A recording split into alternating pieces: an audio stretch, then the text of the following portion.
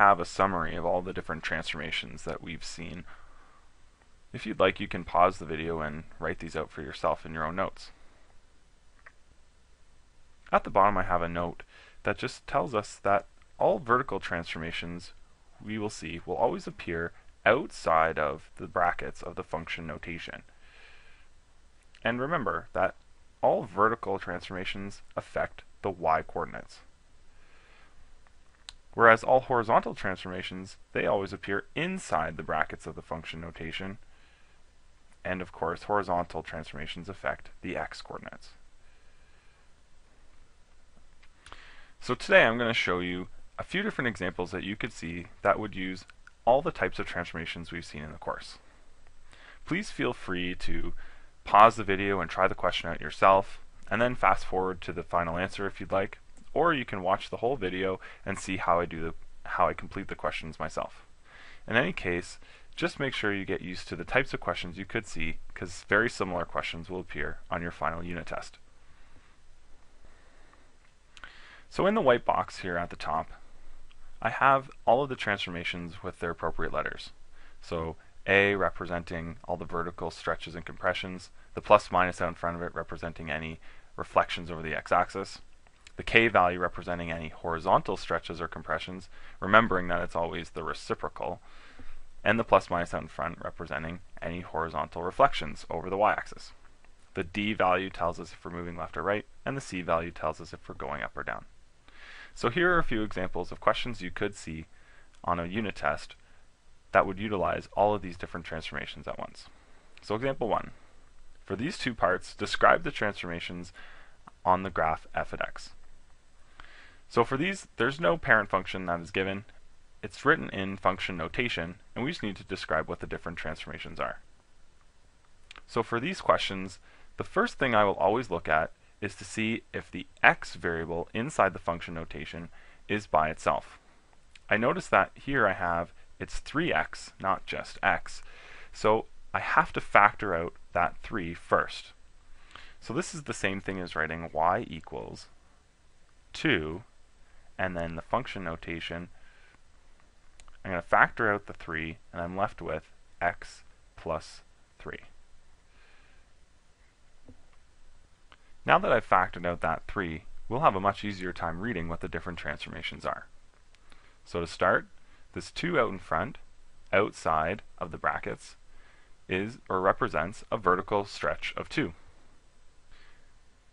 The 3 inside the brackets, but in front of the x, tells us this is a horizontal stretch or compression, and because the number is greater than 1, it represents a horizontal compression of 1 over 3. Remember, it's always the reciprocal. Lastly, we have the 3 that is being added to the x inside the brackets, and so we can read this as the d value. Remember, it's backwards thinking, so this means that we're shifting everything to the left 3 units. And there we have our 3 different transformations for that one. Let's try B. So again, I look at B and I notice that I have an x here, but I have a number in front of it. So I need to factor out whatever is in front of that x from it. So I can rewrite this as y equals, and then start the function notation, factor out the negative 2, and it's okay if you put this in square brackets too, it doesn't matter, it might make things look a bit easier. And when I factor out a negative 2, I'm left with an x, and then minus 4. And then this plus 5 is on the outside. So I have 1, 2, 3, 4 different transformations. 3 of them representing or dealing with horizontal transformations because they're all within the function notation, and 1 of them on the outside which represents or deals with a vertical transformation. So the negative is a horizontal reflection over the y-axis. The 2 is a horizontal compression of 1 over 2. The negative 4 means that we're actually moving to the right 4 units. And the positive 5 on the outside means that we're moving up 5 units. So let me write those down. And there we go. I'll just identify them for you. I'll just identify them for you on here. So I have my reflection right here. I have my horizontal compression right here. I've got my shift right 4 right here, and of course my moving up 5 right here. So this is the type of question that you will see in your homework and also most likely on the unit test. Let's see some more. So example 2. For each of these parent functions, and given what the different transformations are, can we write what the equation would be for the image function in xy notation? So we're going to write them as y equals, and then using the parent function, what would it look like? So for both of these, let's just start by writing down what the function notation would look like with these different transformations. So let's start by writing y equals, and figuring out what I need to put inside my function notation and outside my function notation, depending on what I have. So first of all, I have a vertical stretch by a factor of 3. We know that that goes on the outside of the brackets because it's vertical. So I'm going to put a 3 out here. A reflection over the y-axis. So remember, reflecting over the y-axis affects the x values. So I'm going to need to put a negative inside my function notation. And translating left 2 units, well, that means that, again, affecting the x values, so it goes inside the function notation. So let's move left 2 units. I'm going to take my x and go plus 2. Remember, that's what left means, is adding 2. It's backwards thinking. Now, I put it in brackets here on purpose because I know that this negative had to have been factored out. So remember to do that when you do the question. If you just put negative x plus 2, that negative would need to be factored out. And in fact, that means we're going in the wrong direction. So put it in brackets to help you out. So this is what it would look like in function notation. Now, how do we write it with our parent function 1 over x? Well, it's pretty simple. Start by writing 1 over, so y equals, and then 1 over. And then wherever you see the x, that is where the function notation, or what is inside the function notation brackets, gets replaced to where that x is. So instead of writing x, I'm going to write negative bracket x plus 2.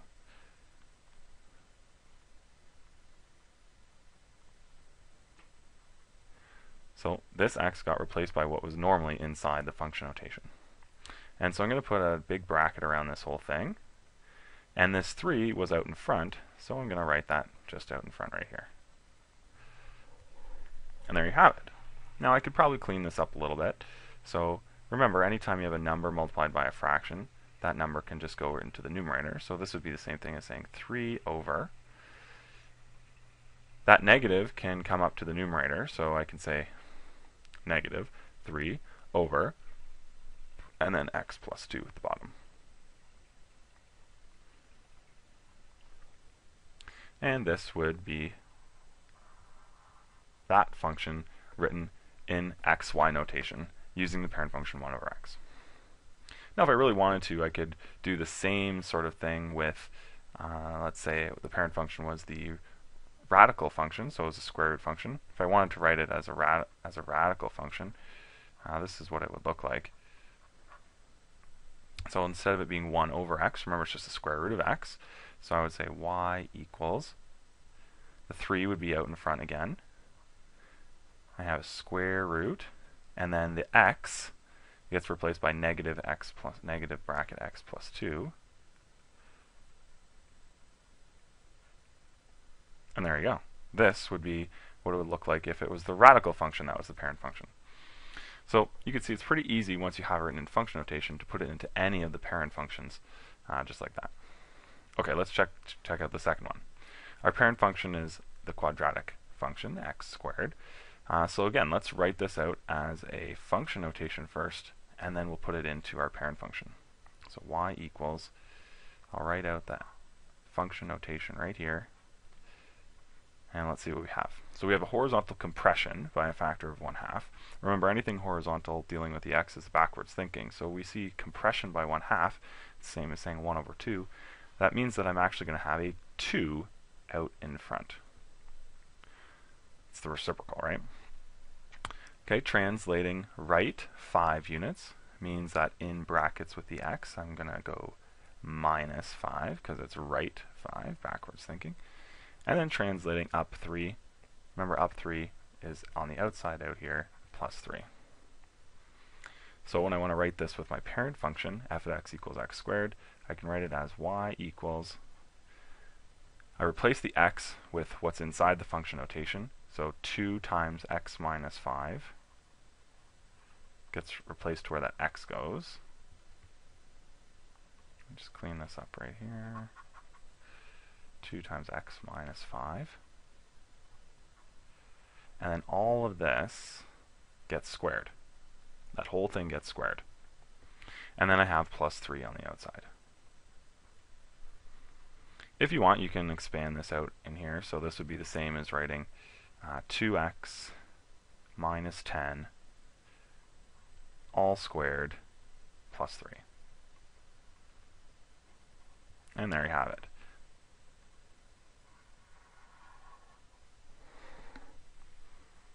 All right, let's see one more example of a type of question you could see. And this is now going to be graphing using all the types of transformations.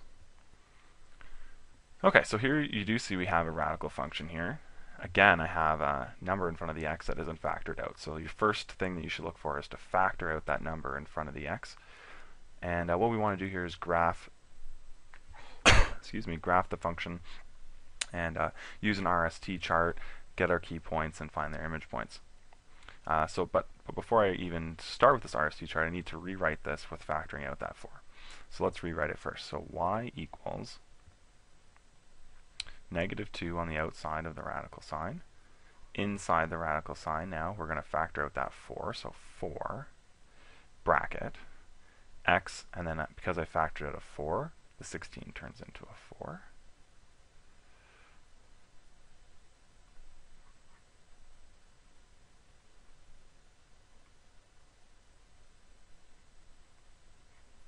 There we go.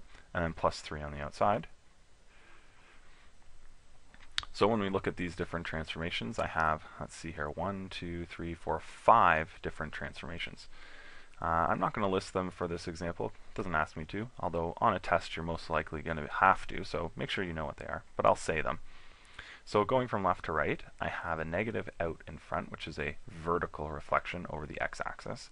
Vertical means I'm affecting the y values, so I'm going to multiply all of my y values by -1.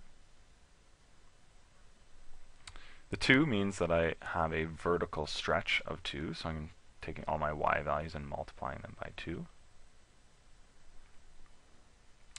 The 4 inside the square root sign means that it's affecting the x values, and remember it's backwards thinking, so it's 1 over 4, or a horizontal compression of 1/4. So all of my x values are being multiplied by 1/4, or a quarter. The 4 inside the brackets with the x means I'm moving everything left 4, or subtracting 4 from all of the x values. And the 3 on the outside means that I'm adding 3 to all of my y values, or moving up 3. So I don't have any horizontal reflections over the y-axis for this question, but each of the other ones do exist. My key points for the radical function, remember it's the radical function, so I've memorized these key points: 0, 0, 1, 1, 4, 2, and the optional one, which I'll use, why not, 9, 3. These are all going to get mapped to their new image points based on our RST chart. Okay, so let's start with the x values. Each x value I'll multiply by a quarter and then subtract 4. So 0 times a quarter is still 0, then subtract 4, I'm at -4. 1 times a quarter is a quarter. Quarter minus 4 is -3 3/4, or we can think of that as, I'll just use decimals here, -3.75. 4 times a quarter is 1. 1 minus 4 is -3. And 9 times a quarter is 9/4, or 2.25. And then minus 4, I end up with -1.75.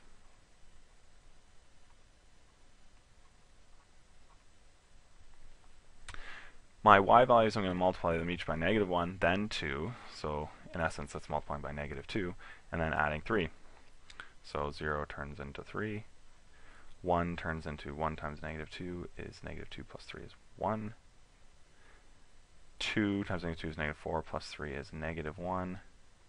And 3 times negative 2 is negative 6 plus 3 is negative 3. And there are my 4 image points. Now, going for a scale for what I could draw here, it looks like I can make each of these boxes still equal to 1. So let's see what happens here. So I'm going to draw my parent function first. I have points at 0, 0, 1, 1, 2, 3, 4, 2, and all the way here 9, 3. I can draw a nice curve through here. There we go. I'll label them at the end to see where I have room. And now I'll put on my other image points. So at negative 4, 3. So 1, 2, 3, 1, 2, 3, 4, 1, oh, 1, 2, 3. Negative 3.75 and 1. So negative 3.75 and 1. That's right around here. Negative 3 and negative 1. So negative 1, 2, 3 and negative 1. And negative 1.75 and negative 3. So 1 and then almost 2 all the way down to negative 3. There we go. Now, be careful which way you draw it. Do you start from this dot and go this way, or do you start from this dot and go this way? Well, look at where your image is. So I start at 0, 0 and go this way. So 0, 0 was at negative 4, or its image is at negative 4, 3, which is this one right here. So I start from here and then go outwards like that. So I start from here and I go down and then through these points just like that. Remembering to go through all the points, continue and put an arrow. I'll put my labels on here. So this is my image point. I'll put the entire formula here. So y equals negative 2 and then 4 bracket x plus 4 and plus 3 at the end. Label some key points here. So 0, 0. Oh, sorry, that's not 0, 0. The image point here is at negative 4, negative 4, 3. I've got one point here at negative 3.75 and 1.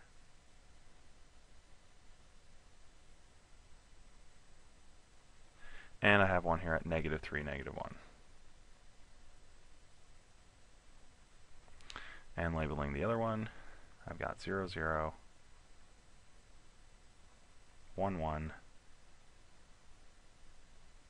and 4, 2. Put on the equation, y equals square root of x. My axes here, x and y. And it looks like I'm done. So, that's how you graph using an RST chart for all the different types of transformations you can see, and a combination of all of them. Hopefully this helps you with the practice questions that you're given in the homework. Good luck with your homework, and if you need any help, make sure you bring your questions to class. Thank you.